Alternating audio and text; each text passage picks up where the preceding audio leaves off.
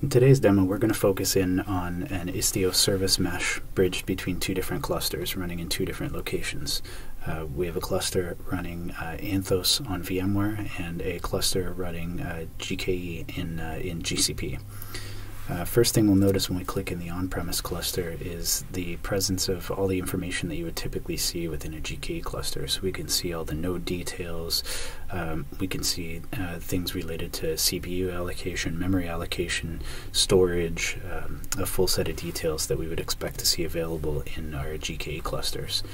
And when we click into our GKE cluster, we see a similar set of details, obviously with some differences based off it being a cloud-based offer. The node details look a little bit different, but essentially the same sort of information present. And the whole idea here is the availability of information seamlessly between multiple clusters, regardless of where they're located. Our cluster is running the Hipster shop application, which is a demonstration application a little bit better than a Hello World, kind of showcasing microservices between a variety of services that are required to run this app.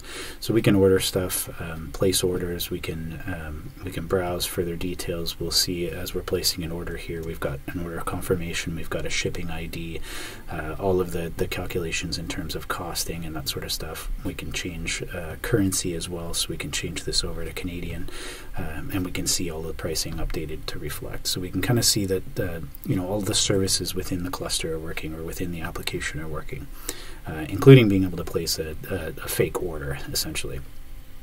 And this kind of proves out that the microservices are working between all the various components of the Hipster store app, which is sort of a crucial detail in terms of understanding how the services tie into each other, especially as we get into later into this demo where we see the actual cluster running various services and not full stack of services, and we'll bridge that across this Istio service mesh. So in this case, we're having a look at workload detail in GCP, and the workload detail is going to show us any of the applications that are running on our clusters that are registered to our project in GCP. In this case, we're going to filter this down to only our on-premise cluster, and so we can see in our Hipster store namespace in the on-premise cluster is running a full set of services. So front-end services, email services, checkout cart service, the full set of services required to run the Hipster store app, and basically make the application work.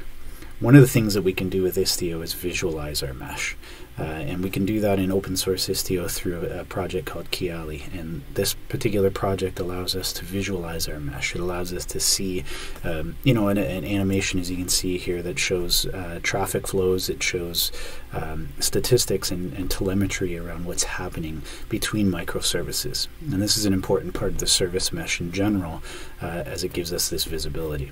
In addition to that, we've got a Grafana and Prometheus stack set up that gets installed along with our Istio deployment that essentially sends the telemetry detail into Prometheus and is visualized here through Grafana. So we can see exactly how much traffic is hitting the various components of our microservices application. So we don't have to worry about guesswork. We've got full visibility into kind of what's happening.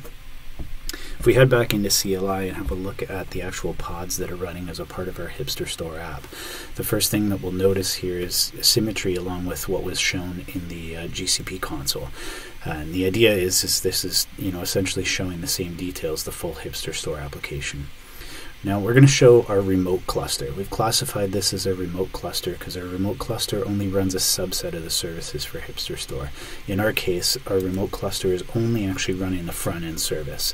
And the idea behind this demo and what's in this blog post is the ability for that front-end service to make its way back through the Istio service mesh to the on-prem cluster for the rest of the services. So we can see here the full Istio stack is installed, including the gateway, galley, citadel, pilot, and the idea is this on-premise cluster is running our full Istio service mesh, all of the required components to make Istio work. On our remote side, the difference being here is our Istio stack is a much slimmer Istio stack. So this particular cluster now connects back to the on-premise cluster for all of its critical services regarding, Istio Pilot and Mixer and the ability to actually drive traffic. So effectively, this is a secondary cluster in the mesh. but all part of the same mesh, and that's the important part. So effectively, we're able to get traffic through the mesh, regardless of what cluster it's sitting on, and allowing Istio and Istio Pilot to handle that. So effectively, our front-end service in the secondary cluster can connect back to currency service, email service, and all the other services related to the Hipster store app. And one of the things that we're going to do here is apply a traffic pattern. So we're going to apply a traffic pattern here called 50/50. And what we're doing is we're now telling Istio to drive half of our traffic to the remote side of the cluster. And so what this is doing now is sending half of our traffic to the remote front end through the Istio mesh. And that remote front end is retrieving the rest of the services, or connecting to the rest of the services through the service mesh. So as we start to browse, we can see that roughly about 50% of our traffic is now going to hit the standard Hipster store front end, versus the other 50% hitting what we've designated as a remote cluster. And we've done this just through a different image tag that's deployed in that secondary cluster. And that particular image has a different banner, and more just to kind of showcase that we're hitting a different cluster. But effectively, everything else works. We're hitting the same set of services in the back end in our on-premise cluster, and we don't have any difference in terms of experience.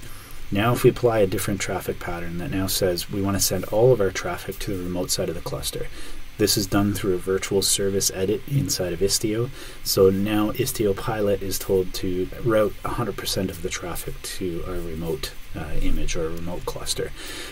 So from a traffic pattern perspective, now we're hitting entirely the remote cluster. We're routing everything else back into our on-premise cluster, but effectively just hitting the one front end.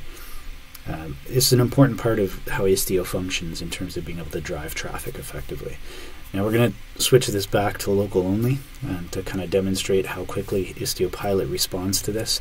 And now so Istio is told to route all of our traffic now back to the on-premise cluster, sort of showcasing what scale could look like in terms of preparing for a Black Friday event or whatever the case is. When extra traffic is coming, being able to apply extra resources and capabilities through multiple clusters.